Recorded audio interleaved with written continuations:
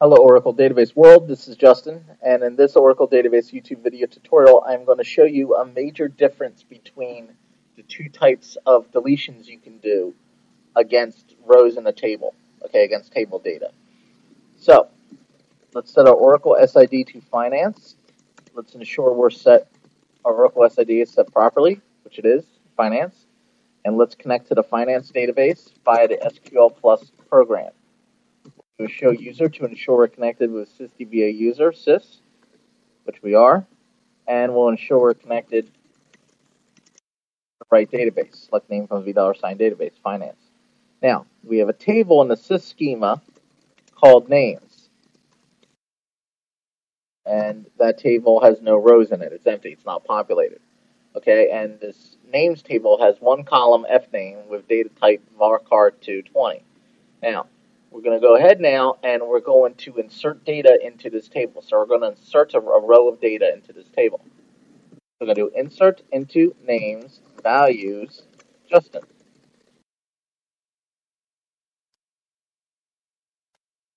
Okay, so now the table names has one row in the fname column called Justin. Now, I didn't commit it, notice. Okay. Well, actually, I do want to do that. So I want to commit. Now, when I commit this row, I cannot do a rollback like this, and the value and the insert will go away. It won't go away because I committed it. In contrast to that, if I were to insert another Justin row into my table, and I didn't commit, you don't see a commit, and I typed in rollback, okay, it's back to 2 because I didn't commit it and I was able to roll it back. All right. So, and to get a full treatment on Oracle transaction concepts such as this, or on concepts regarding Oracle transactions, check out my Oracle transactions and SQL videos. Okay, so we inserted a row, we committed it, we can't roll it back. We inserted a row, we did not commit it, and we were able to roll it back. All right, so there's the same type of concept when it comes to deleting rows in the table. Okay, so let's say I just insert all these Justins into my table and I commit them all. Select the asterisk from names. And I type in rollback. But it doesn't matter. There's still 8 Justins here because I committed it up there. Okay, so let's say I wanted to delete all this data from the table. Well, I have two options. I could either truncate the table or I could delete the rows. Okay, so if I do a delete asterisk from names,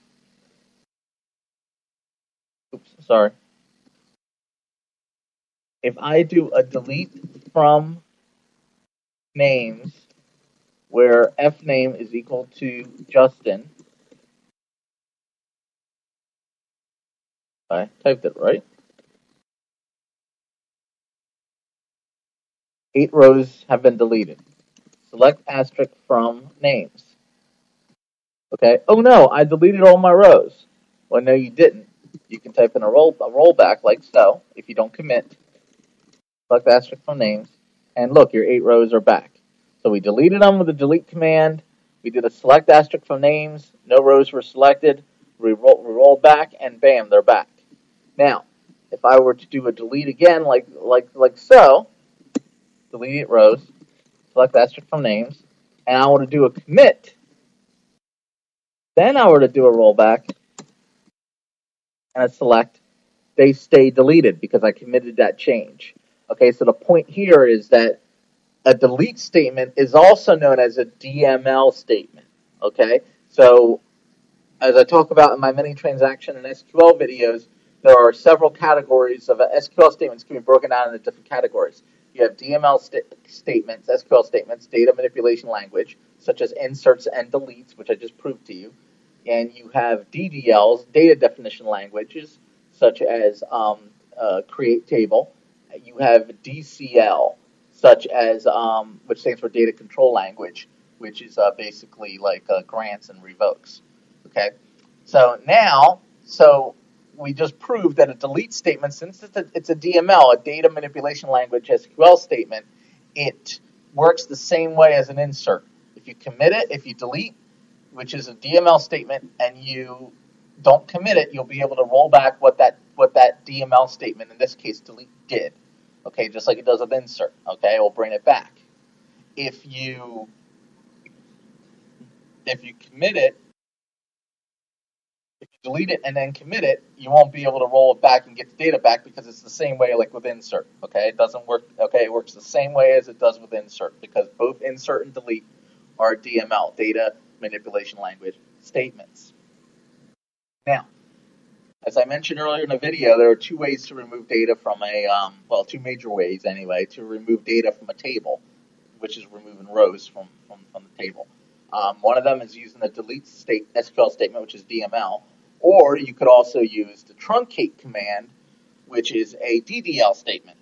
Okay, so now let's go ahead and let's insert a bunch of data back into our row. Insert. Now we do select asterisk from names.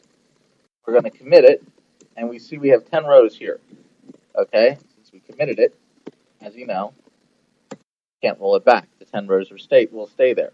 Now, let's go ahead and not use the delete command. Let's use the truncate command. Truncate's a nice, easy way to delete the whole table. Truncate table names. Table truncated. And you'll notice that the structure of the table is still there. Okay, so truncate table does not remove the metadata about the table, it removes the data in the table. So again, truncate does not, just like delete command, they don't remove the metadata, META data, in a data dictionary regarding a table, they remove the data in the table. So, now if we do select asterisk from names, I've been doing our truncate, there's no data in there. But you'll notice that after I did the truncate, there is no commit command after truncate, okay? But when I type in rollback, the behavior I expect is the data to come back because I didn't commit that delete operation. It doesn't matter. See the differences now. Doesn't matter how many times you do it, it won't come back. Why? Because DDL statements, unlike DML statements, have what's called an implicit commit. They don't need an explicit commit. They have an implicit commit, which means they will automatically, it's implied, that's what implicit is, it will automatically, commit the data. So every time you do a DDL statement, it automatically commits the change. So the fact that the truncate command is a DDL statement, and it does the same thing the delete command does, but there's two major differences that you need to be aware of. So when you need to remove data from a table, and you have that option, whether you're deciding as a DBA, whether you should use delete or truncate, just keep that in mind. And there's other factors, obviously, but just keep that in mind, okay? Because that's a major difference between those two commands. One command you can recover from if you don't commit it. The other one, forget about it. It's like an auto commit, okay? So the DDL statement is no different than a create table, which are both DDLs. You can't roll back and get rid of the table you just created, or you can't roll back and get rid of the data you just truncated. Because DDL statement, because they're both considered DDL statements, and DDL statements, okay, have implicit commits, which means that they automatically issue a commit statement, if you will, right after they do what they're told to do. Okay? All right. Those are the major differences between the delete and the truncate commands. They basically accomplish the same things, but they go about it in different ways, and that's an important